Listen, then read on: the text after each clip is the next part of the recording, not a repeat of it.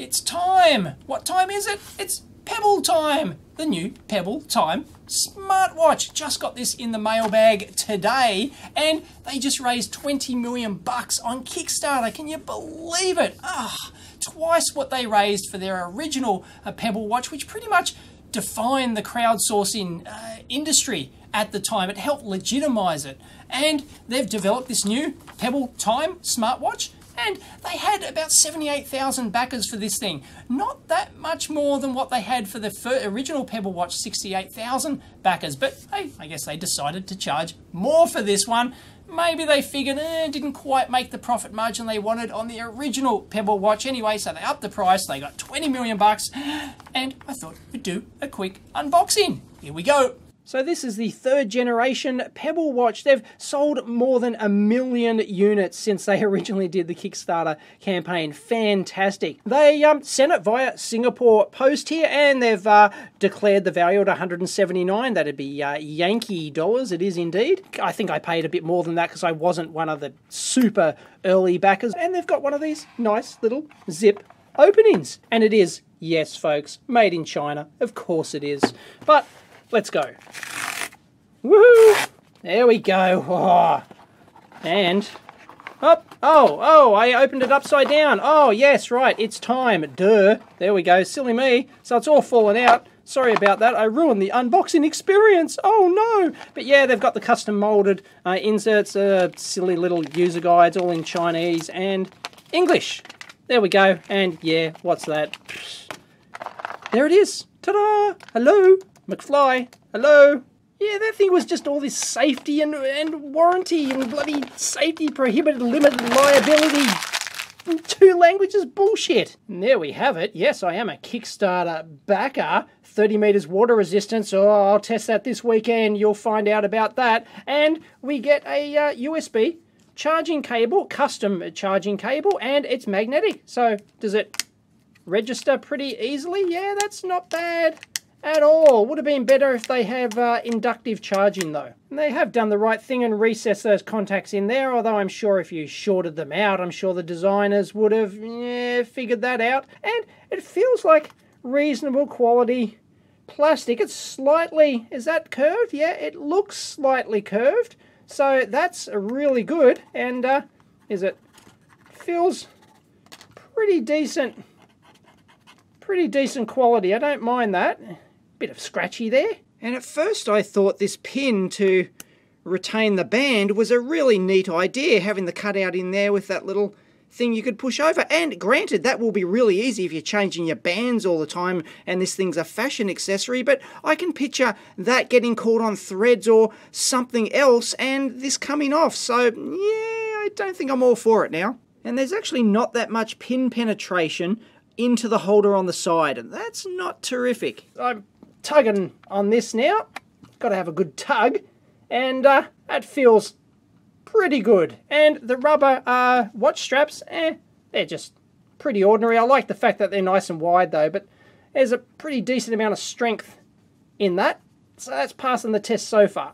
And they've got Pebble branded into the strap holder. That's not too bad. It feels decent quality on the clasp, looks and feels quite nice. For our own protection, that's Gonski. I don't know why it needs it. It's supposed to be Gorilla Glass. We've got 3-button interface over here. It looks like we've got a little reset hole through there. You can get a pin in, and one main power button on the side. So let's power it up and see what we get. This is supposed to, Pebble, ta-da! It's supposed to have a 64 color e-ink display. Yeah, come on. Is it going to boot? What's it doing? Yeah, you got to go to getpebble.com/app. But, well, hey, come on, you can do it. Do something useful. Come on, damn it. It's a watch. Why can't you tell me the damn time? This is bullshit. The next step is pair your Pebble smartwatch to your smartphone via Bluetooth. Bloody hell, I just want the thing to power up and tell me the damn time. It's a watch after all, is it not? Oh, out of the box. Oh, a smartphone app. Upgrade your firmware to start using your Pebble smartwatch. Oh, bullshit. So 20 million bucks worth of development and the damn thing can't even tell me the time out of the box. Oh! This is so frustrating. Download the bloody app just to get started. Ugh. Bloody hell. You can't even take me to the correct link. Ugh. And of course it wants my bloody firstborn child too. Ugh. Almost a 12 meg download. And if you've got the Pebble Steel watch, well, you've got to download yet another app. Ugh. And I've got to create a bloody account? Are you shitting me? Whoa, this is heavy. Okay, I think it's attempting to pair it. No, what did it do? Nothing. There you go. I can press this retry and then press the up button. I did that. I pressed it. Unbelievable. We finally bloody well got something. Here we go, Pebble Time, FBE4. That's what I've got on the screen there. So, yeah, connecting. Ah, oh, thank goodness. It's got a little vibrator motor in there. Yeah, you can vibrate where the sun don't shine. Oops. Now I got a big fat X on there. Come on. The hell? There we go. I had to press the green button and we're all happy green. Checking for updates. Now it's got to download the latest bloody software. Yeah, great. I just got the thing in the mail like an hour ago. Well, so far, for a couple of $100, the only time it's telling me is how much time I've wasted setting this stupid thing up and how much time's left to download the bloody latest firmware. Jeez. 98, 99, and we're reconnecting, rebooting. Jeez. Yep. Come on. Come on. It's a bloody watch. It's a bloody watch. That has to boot. Unbelievable. Oh, we're in. We're in like Flynn. Finally. That's taken me like bloody half an hour or something to get to this point. Unbelievable. And that's the default time display. That is pathetic. So for 20 million bucks, they can't even afford bloody Roman numerals. So I can go center button and I can get into my settings for my music, my notifications, the alarms, and watch faces. Yay! How do we select it with that thing? TikTok. I don't want bloody TikTok. Is that it? I've probably got to download other watch faces from the damn app thing, store, cloud, bloody thing. Why can't you at least give me like a digital watch face or one with bloody Roman numerals on it? Unbelievable. Now I don't actually mind it on my wrist. I've got quite a small wrist and it actually fits and feels quite nice, and there's not much extra flap in the watch band at all. So that's pretty good. I rather like that. And the top bezel around there feels like some sort of metal anyway, and well, it's all a bit bland looking. I guess if you wanted a good looking one, you got to get the Pebble Steel. And here we go. I go into the app and I can finally choose something different. Why couldn't you give me one of these in the damn watch? Unbelievable. There we go. It's got to download a bloody app. There we go. That's a bit better. Why have the 0 on the front? Take out the leading 0. Are you kidding me?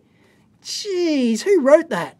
And as for the e-ink display, well, it does go a bit brighter when you press buttons and then eventually goes off. It is actually quite dim, and the angle is not great. That's not just reflections causing that. That's genuinely, I can't see that when, you know, I've got to be really fairly flat onto the thing. So angle-wise, it's got poor reading angle. It really does. Although, I must say, the electronics engineer in me says, yeah, that's one pretty sexy little e-ink screen, though. And when you go into the menu like this, it takes you to music, and you can go down like that, but you can also go up one, and that takes you into the settings there. And that just sees 50% battery life left in the sucker, and then we can just set up all our stuff. So that's not a bad user interface. And it does actually know that I'm in Sydney, so I guess the app must have told it that. I don't know if they would have shipped it knowing that I was from Sydney. And it's got a motion feature,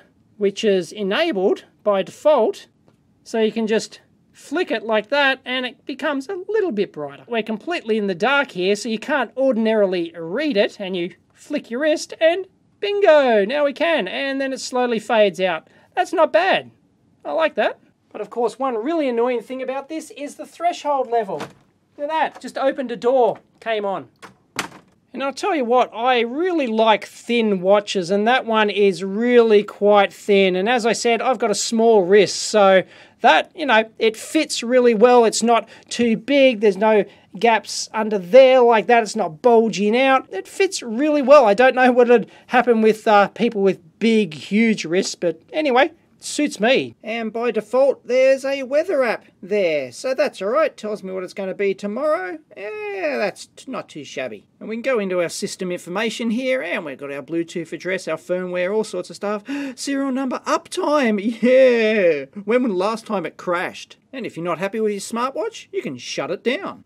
And to boot it back up, oh, that's pretty quick. And it's now the next day, and it's dropped down to 40% battery life. So is that 10% per day? Yeah, I don't know. It's not going to be linear like that. It's battery life claimed up to 7 days, but that's going to be totally dependent upon the Bluetooth and how often you use things and all sorts of stuff. So yeah, the verdict's not in yet. And watch out, by default, it's reporting back to Big Brother. I think the data's 1984. And one other thing, I don't see any way to get inside this thing to change the rechargeable battery. So, yeah, if it's dead in a couple of years' time, toss it out. And I don't mind this feature at all. Hold in one of these buttons and you can set up a shortcut and choose what that button does and what that button does. Awesome. There you go, notification works. And it vibrates. Woohoo! And SMS notification works. I'm a nerd.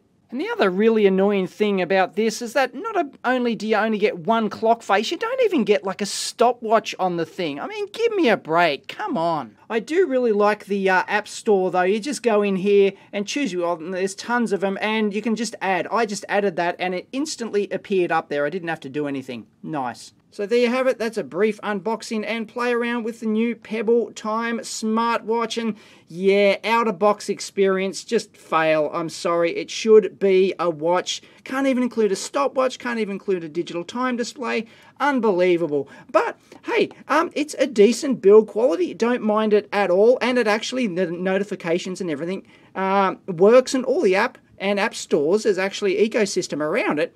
It seems actually quite good. So as a smartwatch, it's not too shabby at all. So it's just the poor out-of-box experience, really, and I had issues connecting it up. It took me for ages, and it seemed to just randomly suddenly start working, but once it did, it was okay, but it was just so frustrating. And although this screen might look pretty good on camera here, it's actually, in reality, a little bit on the dim side. So even if you turn on the backlight, it's not that great, but yeah, okay, limitation of the e-ink color display. And it's actually not too bad in full sun. It's still a little bit dim, but it's, you know, reasonably readable, and you get it on the right angle and it actually gets really quite bright. And yes, I am going to take my frustration out on this thing this weekend. I'm doing the Tough Bloke competition, so I'm going to take this through mud and crap and obstacles and beat the hell out of it.